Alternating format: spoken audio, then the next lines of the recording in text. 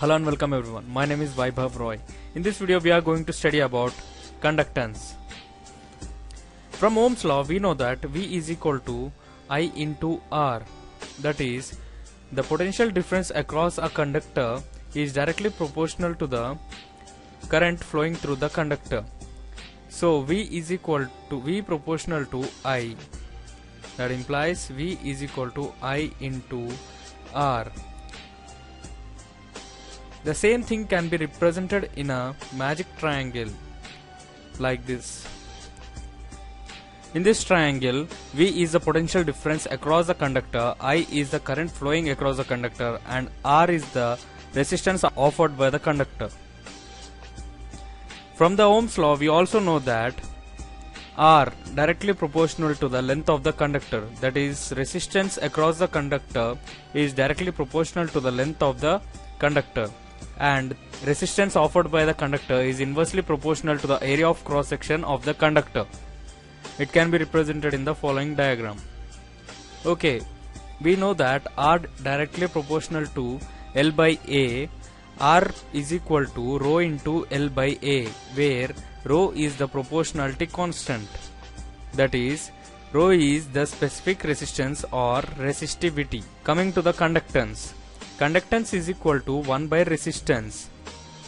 That is, conductance is inverse of the resistance. Where resistance opposes the flow of electrons, the conductance allows the flow of electrons. So C can be rewritten as C is equal to 1 by rho into L by A. That is, C is equal to 1 by rho into A by L. Here K is equal to the proportionality constant 1 by rho. That is, K is the specific conductance or conductivity. So C is equal to K into A by L. Coming to the units of resistance, specific resistance, conductance and specific conductance. Units of resistance are ohms. Units of specific resistance are ohm into centimeter.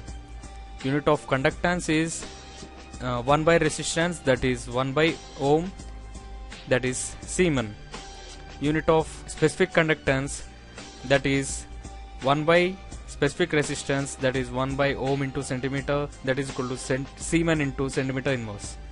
Now that we know about conductance, specific conductance, resistance and specific resistance, let's study about equivalent conductance. Equivalent conductance can be defined as the conductance of an electrolyte solution containing 1 gram equivalent of electrolyte. It is represented by the symbol lambda. The relation between the equivalent conductance and the specific conductance is given by lambda is equal to K into V, where lambda is the equivalent conductance,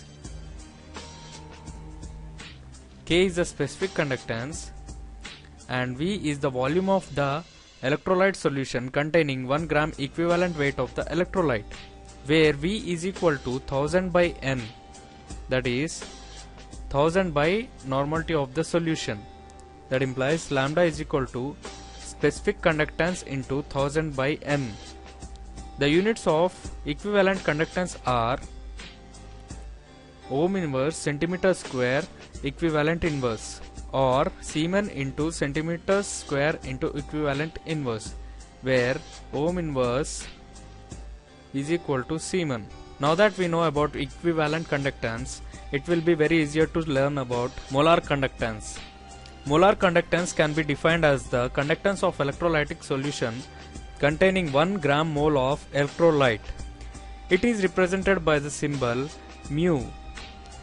The relation between the specific conductance and the molar conductance is given by mu is equal to K into V, where V is equal to 1000 by M, which is the molarity of the solution. So mu can be rewritten as mu is equal to K into 1000 by M.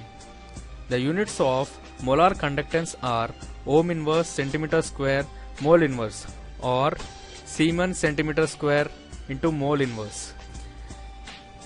In the next video we will be studying about ionic mobilities. That's it for this tutorial. For all my videos, please visit my YouTube channel, that is www.youtube.com/VaibhavRoy. If you have any queries, comments or suggestions, please email me to vaibhavroy@engineer.com. Thank you for watching.